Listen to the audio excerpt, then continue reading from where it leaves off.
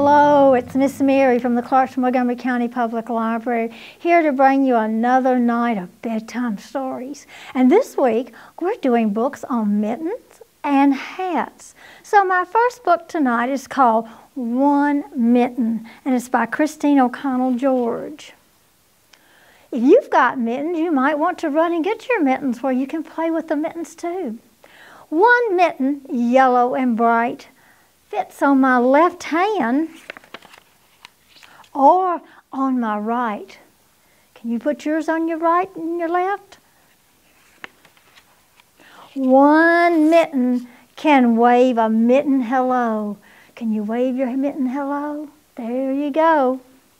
Look at brother looking at his sister. One mitten can make a shadow show with the shadow shapes of a mitten whale. Can you see the whale? Look at him.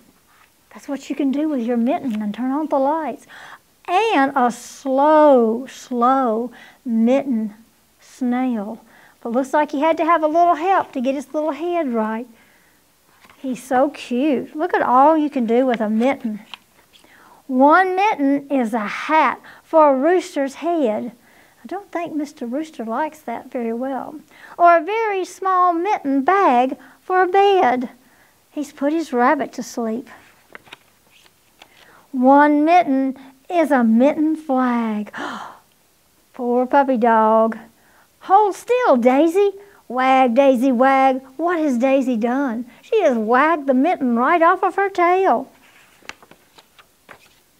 One mitten gives my sleepy cat a kitten soft one mitten pat. Look how sweet he is.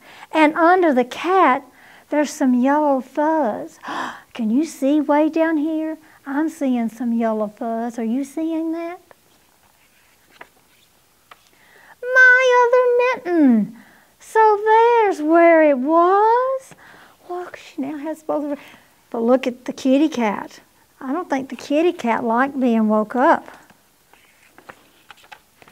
Two mittens can clap. Can you clap your mittens together?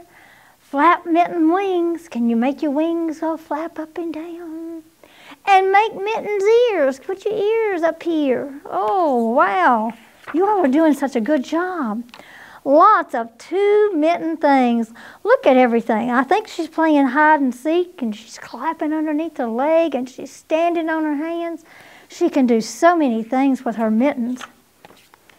Two mittens windshield wipe the frosty glass. Get your mittens ready. Here we go. Swish, swish, swish. It's snowing outside, covering up the grass. Two mittens make binocular eyes. Get them up here. Can you see out them? Woo-wee. Two mittens wave a mitten goodbye. Can you wave goodbye to your family there? Then one mitten, yellow and bright, holds my friend's hand warm and tight. Two friends with mittens were ready to go, skipping mitten warm into the snow. Oh, look. Think they're going to build a snowman? We'll have to hope so. And that is one mitten. There's so many things you can do with a mitten. Won't that be fun? Yeah. And I've got a wonderful hat book. And you know, Miss Mary just loves hats. So I brought me a hat to wear for my book. And I brought a big hat today. So here is my Miss Mary's marvelous hat. But my book is called Millie's Marvelous Hat. So let's see what Miss Millie does with her hat.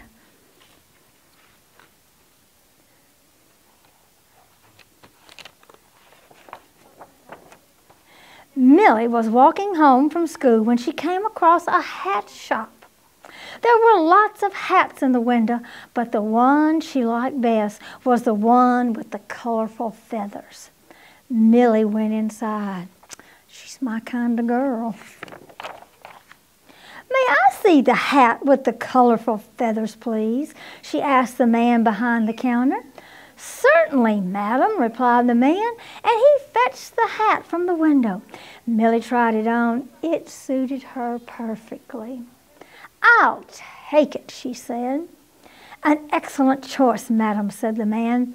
"That will be $599.99.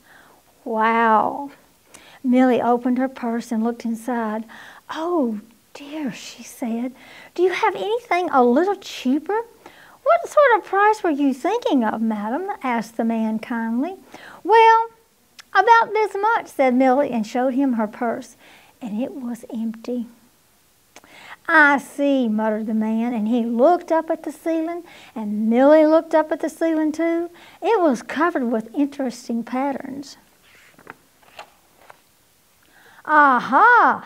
said the man suddenly. "I think I have just the thing for you, madam. Wait here a moment, please." And away he went to the back of the shop. A few minutes later he returned with a box in his hands. He placed it on a table and removed the lid.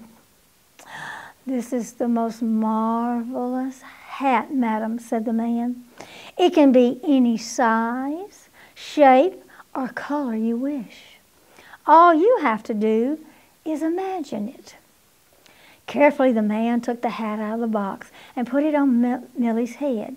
It fit perfectly. "Thank you," said Millie. "I like it very much." She put her hand in her purse and handed the man all she had in it. "Thank you, madam," said the man. "Would you like your hat in this box?" "No, thank you," said Millie. "I'll take it just as it is." Millie felt happy in her new hat. "But now I must think what my hat is going to look like," she thought. "Perhaps it has lots of feathers, like the one in the shop, only even more feathers. Can you kind of think what that hat looks like? What does her feathers look like? Let's see." It was a peacock hat. Look at how the beautiful feathers and all the blues and the greens. Millie stopped outside a cake shop and looked in the window. All those cakes looked delicious. So Millie had a cake house hat. Look how many cakes she's got piled on top of that hat. When Millie passed a flower shop, her hat became flowery. Look, she has a vase on top of her head and just full of beautiful flowers. That's her new hat for the day. And in the park, she wore a fountain hat. Can you see it springing up all the water? Suddenly, Millie saw that she was not the only one with a special hat. I see other people. I see a mom with a tea set on her hat, and a car, and a boat. What else can you see? Everyone had a hat of their own, and they were all different. There's so many different things. Here's a putting green, a vacuum cleaner. I see a penguin, a dinosaur. Oh my goodness, such lovely hats. She saw an old lady who was wearing a dark, murky pond hat. Millie smiled at her, and the birds and the fish leaped out of Millie's hat and onto the old lady's. Millie felt like singing. And so did her hat. Oh my goodness, look at all the things and the notes that hat was putting out. By the time Millie arrived back home, her hat had grown so tall that she couldn't walk through the door, so she thought of another hat. "How do you like my new hat?" she asked when she saw her mom and dad. "New hat," said her mom. "But you haven't..." Then she stopped and smiled. "It's a marvelous hat, Millie. I wished I had one too." "But you do have one," said Millie. "You only have to imagine it." And she was right. Everyone has their very own marvelous hat. Look at Dad's hat. I believe that's a big old penguin on top of his head. And his mom has more flowers, and she has all of her song, and she's got animals on top of her hat. And she even went to bed with a hat. And she's got all kinds of animals asleep on top of her hat. So that is Millie's marvelous hat. And just remember, you can have a hat of any design that you want. You just have to imagine it. So those are our books for tonight. They were so good, weren't they? So now take me a deep breath and raise up your little arms, stretch them up tall. Just keep on stretching. Good job. Now bring them right on back down and put them in your lap. Because now it's time for me to say good night and happy reading, and see you next week at Story Time.